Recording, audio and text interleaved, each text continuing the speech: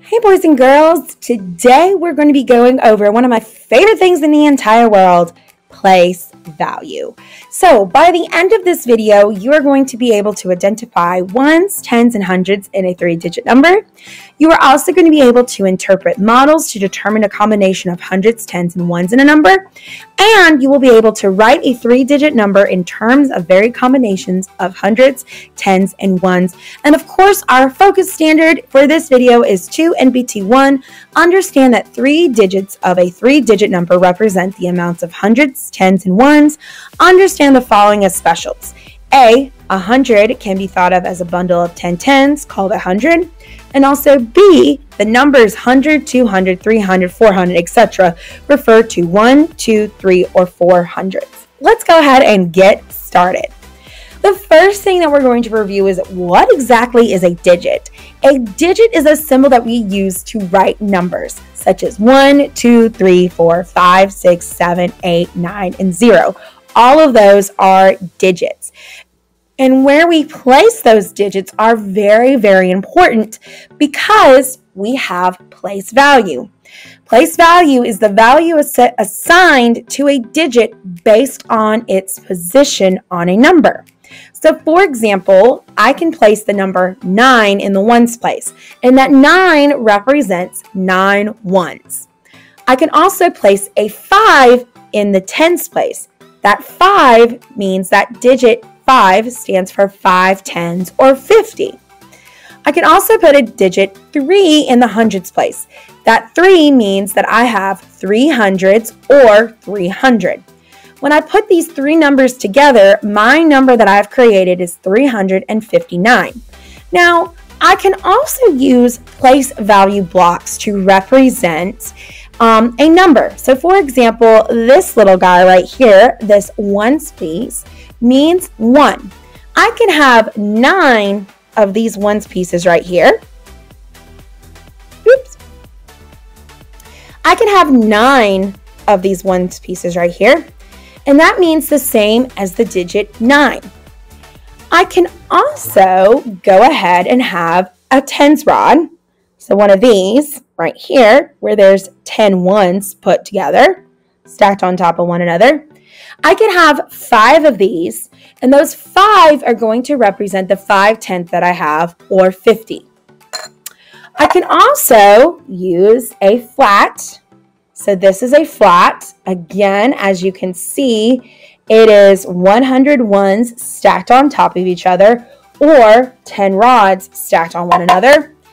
And I can have 3 of those, and by having 3 of those, I am going to have 3 hundreds. I'm showing that I have 3 hundreds. Again, I have 3 hundreds, 5 tens, and 9 ones here. Using the place value blocks right here, I can show I have 359. Now, something really, really important to remember is that you can exchange 10 ones for 1 10.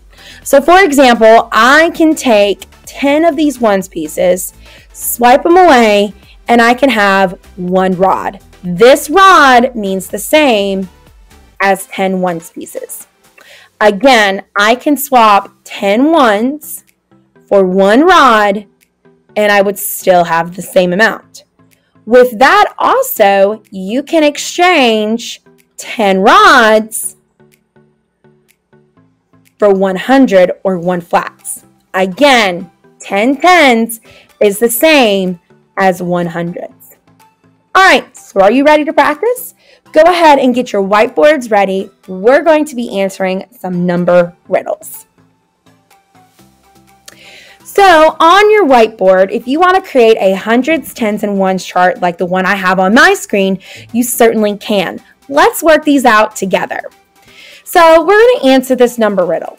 First, the ones place is worth 2. So the ones place is worth 2, that means it's worth 2 ones. So I'm going to write a 2 in the ones place.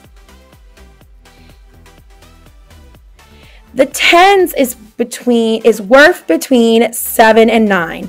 So thinking about the digits 0 through 9, what number comes between 7 and 9? You said 8. You are correct. So that means that I have 8 tens.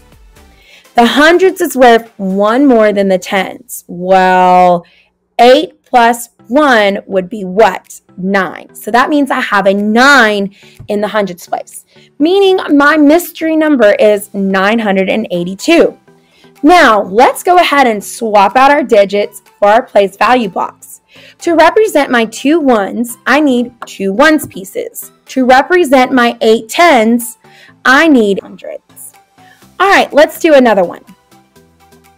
All right, so the ones place is worth 1 more than 5. Okay, so a number that is worth 1 more than 5 is going to be 6. All right, the tens is worth 2 more than 3. Well, 3 plus 2 is going to equal 5. And then the hundreds is worth 1 less than the ones.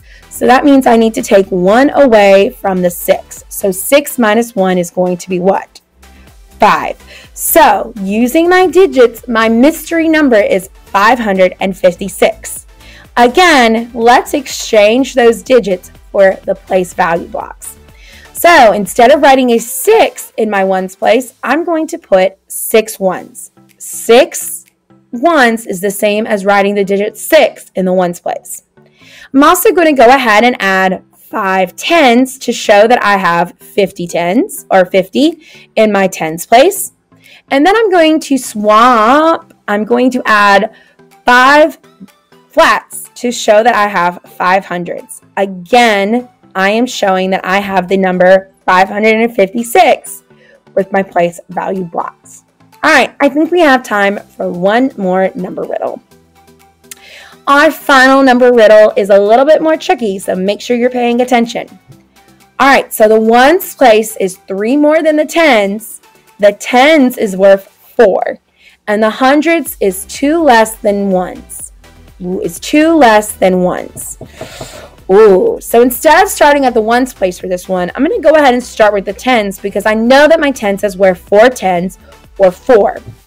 I also know that when I add 4 plus 3, that means that I have a 7 in the ones place. And then since the hundreds is 2 less than the ones, that means I'm going to be taking 7 away from the 2 for 5. So that means my mystery number is 547.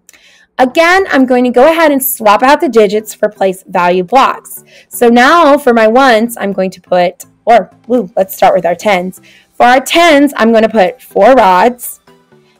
For our ones, I'm going to be putting 7 ones of 5 flats. This number will show that I have 547. All right, boys and girls, thank you so much for watching. I'll see you next time. Bye.